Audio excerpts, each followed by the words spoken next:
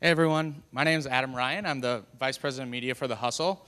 I have the pleasure of introducing our next speaker, who most of you probably know. If you're here, you definitely know the company that he's created. Sam Parr has been a lifelong entrepreneur. He started with a chain of hot dog stands in Nashville, Tennessee, and now oversees the entire Hustle operation in San Francisco. And Sam started The Hustle in his kitchen, creating content that was for the purpose of community.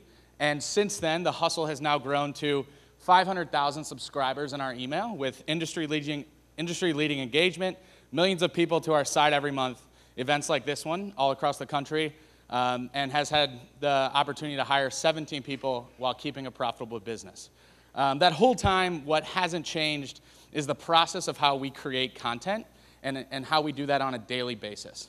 So without further ado, Sam Parr to teach you how we have done that for the last couple of years.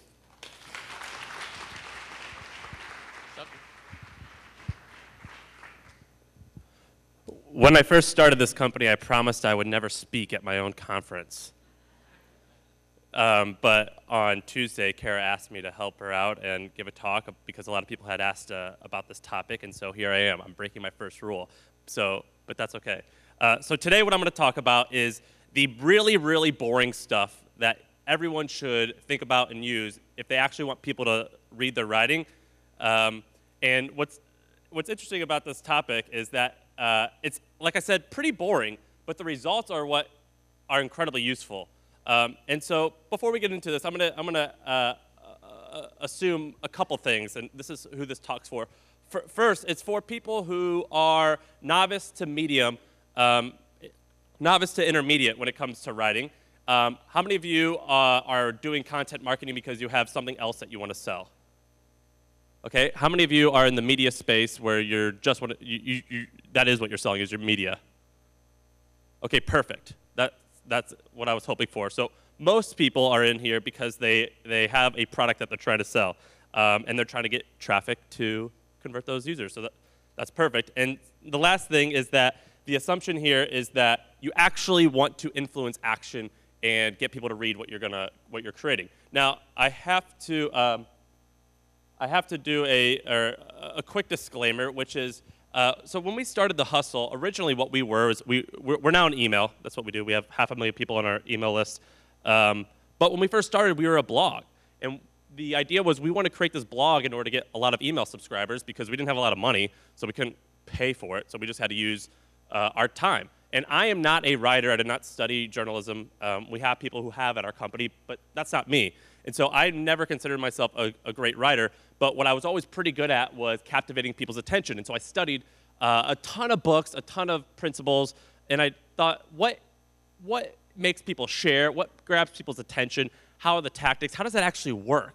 And so what we ended up creating over the years is a process that helps people go from an idea to putting it on paper. I'm not going to talk about how to get traffic, because a lot of people are going to do that, but I'm literally just going to talk about the idea of going from idea to paper, because it's incredibly important, because a lot of people have really good ideas, they just suck at going through the process. And although I hope that what you hear me saying makes me sound incredibly intelligent, but the truth is I didn't make any of this up. I'm just stealing it from a ton of different sources, and we put it together into our process. Now, before we get into all this, I want to let you know that I always feel that the point of getting someone to read something is to make them feel an emotion, because emotion is what causes action. I also love using first person. A lot of who here works at a company that's over 1,000 people? Okay, cool. So if it looks about a third of you. So if you are one of those people, a lot of times you're going to get chastised for using first person, for, quote, sounding not professional. I think that's crap. I think that you can write in a conversational way while also being incredibly professional. And when I think of content, I think of you're creating a journey, almost like you're writing an episode of Lost. And that's how I think of this style of content, where there's lots of ups and there's lots of downs, and you're leading people through this emotional journey, because in the end, that's how you're going to get people to act. So here's the process that we've created. Now, The Hustle, when we first started, it was we couldn't afford to hire experienced people, and so this is the process that we use to train people who were pretty talented but not refined.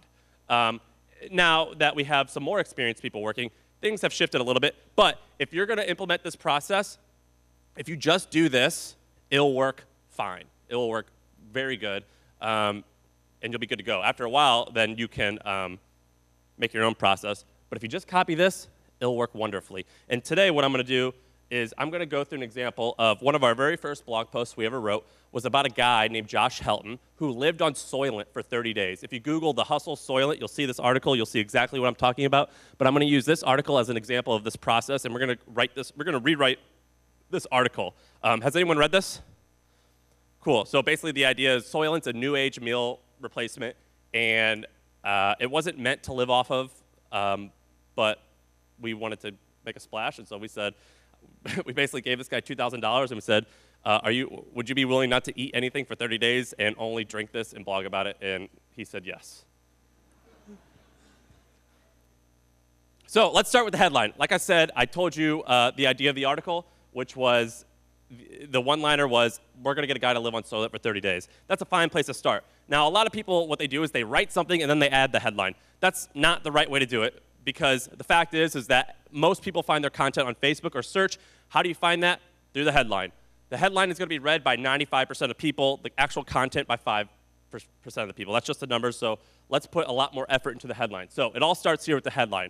For the Soylent one, we originally said we're going to go 30 days living only on Soylent. That's not going to be the end headline. That's just where we're going to start. That's the idea. So you're going to describe what you're writing about in the headline in one sentence.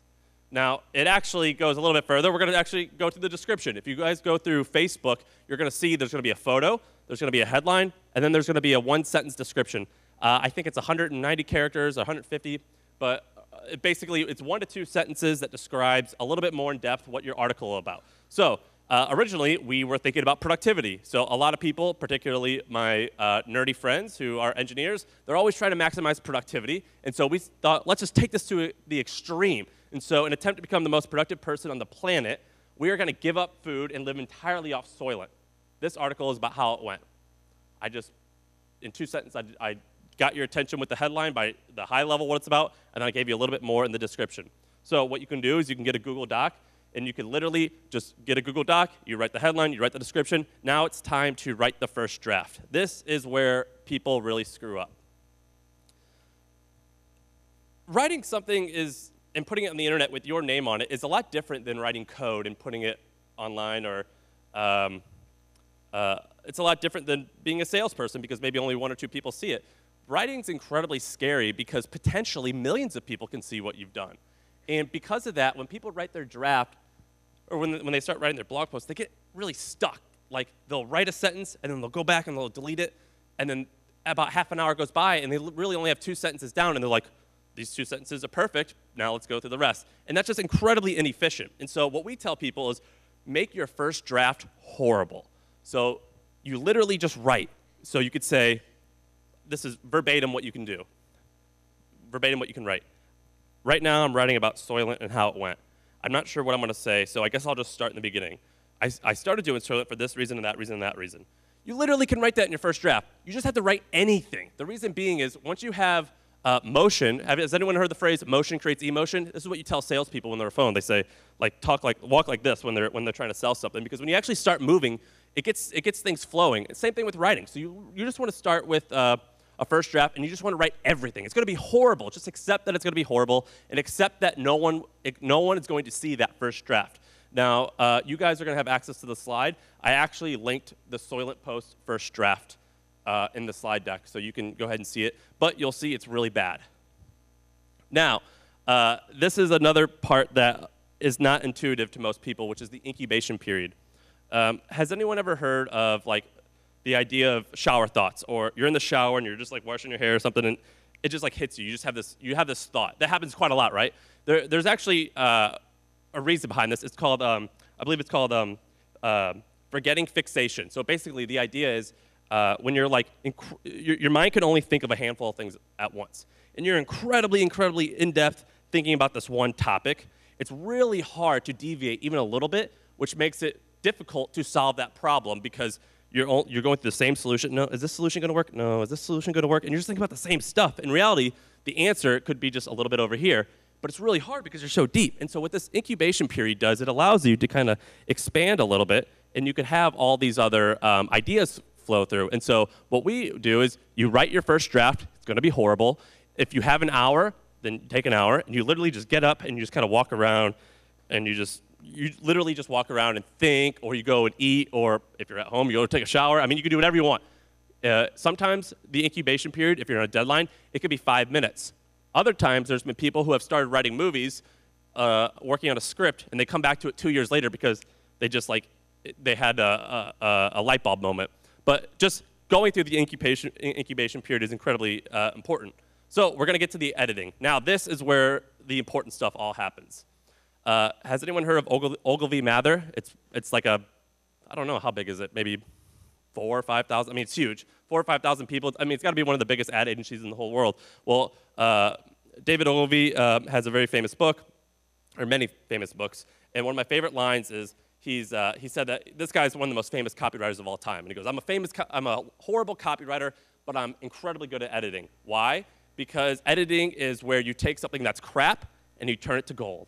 And so you can see here with the Soylent post, we start cutting everything. I mean, like, we'll have a post that starts with 2,000 words and it'll end at 1,000 words. I was talking to Michael from Quartz back there, and he was telling me that sometimes they'll have someone do 5 paragraphs and they'll only actually use one of them for a story. And so editing is where the real magic happens. Now let's dive in deeper into that. How do you edit? Well, the first thing that I like to do is I tell our writers, you need to create a slippery slope. The goal of the first sentence is always to get someone to read the second sentence. The goal of the second sentence is always to get them to read the third sentence. It's incredibly important that you get people to slowly go deeper and deeper and deeper into your story. That's why I said it's kind of like an episode of Lost. Have you noticed how, like, on like an MTV, like my girlfriend watches this show all the time on MTV, where they like are trying to meet their like magic, or they're trying to like meet their boyfriend or girlfriend. I forget what it's called, but I noticed that they always end like right before the big reveal. There's like a commercial break. Why? They're getting people to go down their slippery slope. That's kind of what you have to do with writing. You want to get them to go deeper and deeper and deeper. So how do you do that? Well, with this Soylent post, the fact that Soylent is basically like Slim Fast, but for male nerds, that's not like... I love Soylent, by the way, so it's like I can make fun of it. It's okay. The fact that it's Slim Fast for men, like male nerds, that's not really that interesting, but the idea of living on it, that's kind of cool. And so that's the start. And then actually explaining what it is, that's the second bit. And how do we do that? Well, we say, like, here's what I'm going to tell you about today, but first, let me tell you about this. That's the first way in which we've created the slippery slope. And then we're constantly doing that. So you'll see that it'll say, like, but here's the gist, or but first, or let me tell you this before we get into it. And then you like get some of the meat in there, and then you add a little more spice. Like, okay, now let's get back to the original question. Why would I do that? So we're constantly adding these things in, because if this article started out with, Soylent is a new age meal replacement that's pretty much Slim Fast for young nerds, and people are drinking it. Now, in this article, I'm going to tell you about why I lived off of it. That's not going to really punch you, and if you remember, we want to get people to feel emotions during this article. So the next thing we do in order to, after we've done the slippery slope, is we want to cut like crazy. Usually the blanket rule that I give people is more likely than not, you're going to cut the first 25%, and you're probably going to cut the last 25%, and you're going to have somewhere right in the middle. One of my favorite, like I said, I pretty much have stolen all my brilliant thoughts, but one of my favorite writers in his book called On Writing, Stephen King, you guys should all buy that. It's called On Writing by Stephen King. He talks about how you need to kill your darlings, and so that's constantly what we're telling our writers. You have to kill your darlings, and it's really hard for people because what they think is when they write their first draft, that's automatically what's going to be in their article. But in reality, their first draft is they're just getting all the junk out in the open, and then they're going to find the gold in there. And so you actually want to cut most, or don't be afraid to cut a lot of stuff. And the reason being is the sharper your text is, the sharper your copy is, the harder it's going to punch, and the more emotion it's going to make someone feel, and the more likely they'll do whatever you want them to do. So how do you start cutting? Well, the first thing is you want to make your first sentence punch someone in the face. That's what I always tell people. It's got to be really sharp. If you notice, when I started this talk, my title of the talk, at least it definitely caught people's attention, or at least I hope it did, and that was the goal. With the Soylent post, it was I spent the last 30 days eating nothing but Soylent, a new age meal replacement. Why would I do something so stupid? Well, that seems like it's going to grab someone's attention, as opposed to Soylent is a new age meal replacement. It's important for this reason and that reason. I lived off of it.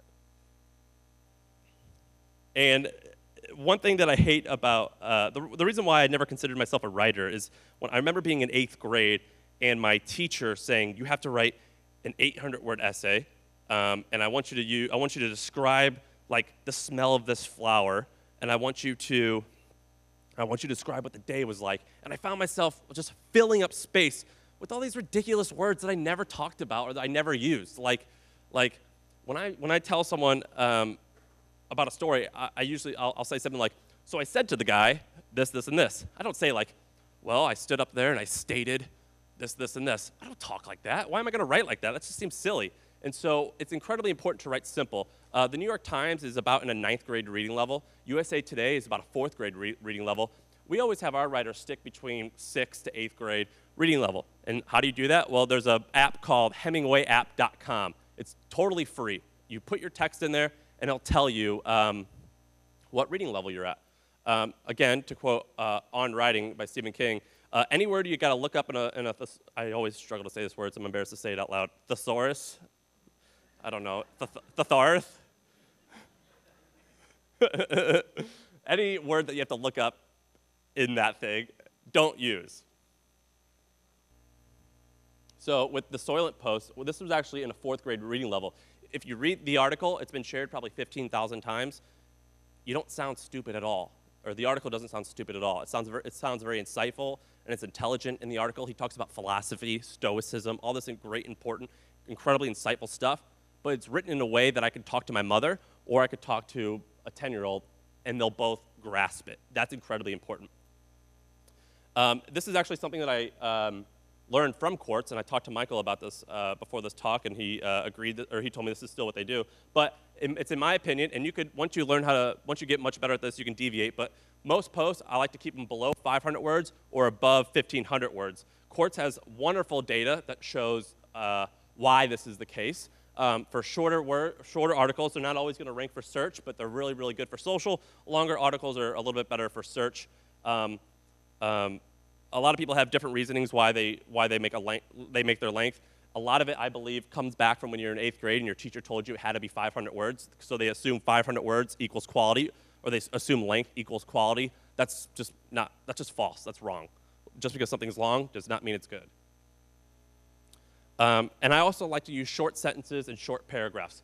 I'll get even more specific with this. I think that most paragraphs should be between 2 and 4 sentences, and most sentences 25 words or less. One of my favorite books to read, it's incredibly nerdy, but it's Letters to Berkshire Hathaway Shareholders. So it's basically, when did it start? Maybe 1965 or 1960s. In the 1960s, Warren Buffett, you can buy this big old fat book, and it's Warren Buffett. It's all of his letters to shareholders. Warren Buffett, we can all agree, is at least incredibly intelligent, at most a genius, or at best a genius, so he's intelligent. And what I actually spent time doing, this is a very nerdy thing, is I documented the average word per sentence, and over the years it's gotten shorter and shorter and shorter and shorter. And so you've got a guy like Warren Buffett who's trying to explain people how the insurance industry works because he owns Geico, and the average length per sentence is 18 words.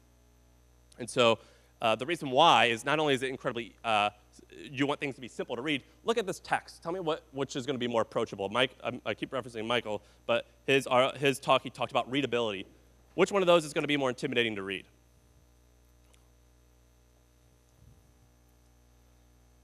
Secondly, or not secondly, but to further the point of being simple and to make people feel, and I actually am a victim of this. I do this guilty of this. I do this all the time. A lot of people use adverbs a lot. They do this because this is, again, another stupid thing that you were told to do in 8th grade. But in reality, you don't need to do it. You can have some adverbs for sure, but you don't want to have too many adverbs. The reason being is it softens your point. Like one of my favorite books, Great Gatsby, if you go and read that book, it'll say something like, she felt great. This made him feel wonderful. You don't need a lot of these ly words because they make your point, they soften it big time. I think that and I love quoting Stephen King because the book had a big influence in my life. I believe he's the one who said this, but it's basically the road to hell is paved in adverbs. So now back to the headline. So what we've done in this process is we created our headline, we created our description, we wrote our draft, we went back and we edited it, and so we have a pretty good piece of work. Now what we're going to do is go back to your headline. That headline that you originally wrote probably doesn't accurately describe your article anymore, or maybe it does, but you could have made it a little bit better. But we're going to go back to the headline. Similar to the draft of just dumping out a ton of stuff and finding gold, that's what we're going to do with our headline. Write 25 of them. Literally, put in a doc, write out 25 headlines. Then you could do, there's software that you can do where you can post all 25 of them, and someone will it'll tell you which one's best based off 1,000 people voting. You don't need to do that. Just write it all out, send it to your friend on Facebook or a messenger, what I always use, or to your peers sitting next to you. Turn your screen and say, pick one of these. Which ones do you like? Do that to the person next to you. That's probably good enough. And so that's going to be your new headline. So in the case of this, I wrote out 30 headlines, and the one, number 7, so what happened when I went 30 days without food? That's the one who won. That won. I actually, in real life, I didn't pick this one until number 25, because when you have to do 25, you get past a whole bunch of crap, and then you start getting more creative, and then you get to maybe number 15, 18, 20, and then you start finding some gold. After a while, at this point, I'm pretty good with headlines. I can kind of write maybe 3, 4, or 5, but for a long time, I really wrote 25 headlines every single time. Then we're going to pick our image. A lot of people struggle with picking an image because they don't realize how important it is. So not every image needs to be a shirtless guy like this, because that doesn't fit every brand. But you have to make your image great. A lot of people use really boring logos, or they'll use stock images of what I'm talking about. It's like a woman wearing a suit to a man wearing a suit with mugs, and they're shaking hands. You know what I mean? It's stupid. Don't do that. And so in order to make it better, a really simple thing is you can use Google. Basically, search Google, click Tools, click Photo Size, use Large. The truth is that you could be breaking a couple copyright rules by using someone else's image, but you might get away with it. If you're a little bit bigger of a company, we have actually just started to go through this, we try not to use images because I don't want to get sued, but you can get away with it if you're small. But if you really want to do this the right way, go to unsplash.com. They have literally tens of thousands of wonderful images. They're all high quality. You'll see it. And in terms of traffic, I'm not going to touch too much on traffic because I know other people are going to talk about it, but Facebook is the most important. I have a joke at my office. I hope no one works there, but I call it Twitter shitter, because we never get traffic from Twitter. No one gets traffic from Twitter. Sorry, does anyone work here in Twitter? Okay, sorry. It's wonderful for a lot of other reasons. For getting traffic, it sucks. But hey, look, my Twitter handle is down there, thus Parr. You can tweet at me and we can talk, but don't send me an article because, like most people, no one's going to click on it. So the way you optimize for Facebook is you have to have a wonderful image. When we talked about the headline, then we talked about the description. You're already in the mindset of optimizing for Facebook. Ask some of these other people who are talking, and they'll probably agree that 80% of their traffic, maybe 90% of the traffic that comes from social is coming from Facebook. And finally, if you need inspiration, one of my favorite things is to do is called copy work. So the idea here being, does anyone here play piano? Who plays piano? You play piano. When you learned how to play piano, did you start by writing your own songs, or did you start by playing jingle bells? Jingle bells, right? There's a reason for that. It's really hard to not know anything and then just start creating your own thing. Instead, you want to copy other people because you start seeing the texture. You start feeling how things are done. So when you play jingle bells, you just kind of do it. And then let's say you want to play rock and roll, so then you start copying Foo Fighter songs. And then let's say you want to learn funk, you start playing James Brown, and you're like, oh my gosh, with rock and roll, I see this chord structure. It always goes from A, B, D. I see this pattern, and then you see this other pattern. You start seeing all these amazing patterns, and then you start getting the feel of it, and then you're like, I know the way in which a great song is put together. And so, same thing with writing. What I did one time, I locked myself in a room pretty much for 6 months. I found all of my favorite marketing campaigns. I spent about 2 hours a day. I wrote them all out by hand. This is called copy work. This is a very famous technique that is a proven way of learning. Humans are phenomenal at learning music, and this is the exact process in which they do. We don't do it for writing anymore, but they used to do it in America in the 1800s or so, up until about the mid-1900s. This was actually a way in which a lot of people learned how to write. If you read about Judd Apatow, he's the director of a lot of like stoner movies, pretty funny stuff. He did this as well. He would write out SNL scripts. A lot of authors, I know a few authors that would write out Hunter S. Thompson books because they liked his voice. Not everyone wants to dedicate hours a day to do this. You don't need to necessarily. But if you're stuck, find your favorite blogger or find a great artist or a great writer who you like, or at least who you want to sound like, and just write a handful of their paragraphs or a handful of their sentences, and that's going to get you in the mood, at least, where you'll start seeing how it's done. If you want to become a world-class writer, or at least pretty good, do this for a long time. You'll see big differences. It takes a ton of work. It's incredibly boring, but it works. And finally, our final product. So this article, we posted it, I don't know now, maybe a year and a half ago. You'll see the dates on there. But doing this technique, this article got seen by about 500,000 people. It gets viewed all the time, and this is the process that we do. Sometimes this process will take a day for a big piece. Sometimes I could do it in 30 minutes. But this is the process that we use for writing, and it works pretty well. So hopefully this has helped you guys, and I'll be around to talk about it later. Thank you.